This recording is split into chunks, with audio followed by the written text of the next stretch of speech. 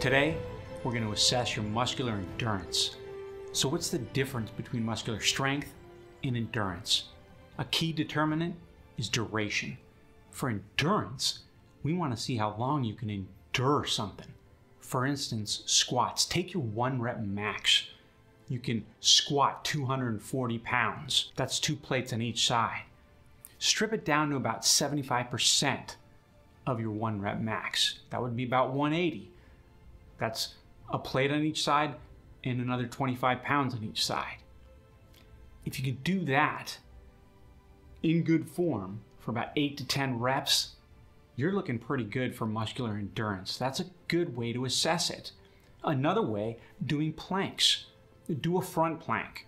If you can hold that with good form for 30, preferably 60 seconds, you're in good shape there. For side planks, a little bit more challenging. If you could hold it for at least 45 seconds, that's a good determinant as well. You want to work to go beyond that because nobody wants to be average. There you go. Pretty simple.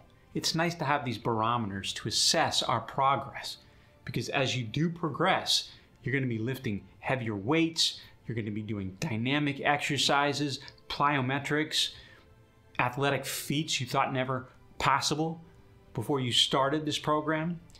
But as you keep progressing and growing, don't forget to come back and check in with all your postural assessments as well. Remember, go up the kinetic chain. Be cognizant of your form. How are your ankles and your ankle joints? Your knees? Are you experiencing any knock knee or bow-leggedness? Are your hips all right? Do you have anterior pelvic tilt, flat back, kyphosis?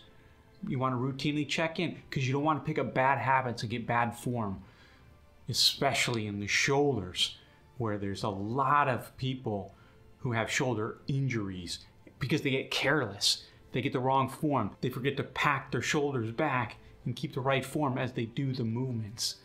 Don't let that happen to you. And lastly, your neck. Be good to your neck. Do those exercises, those simple exercises, and think about your posture and how you hold your neck when you walk through life. I love you.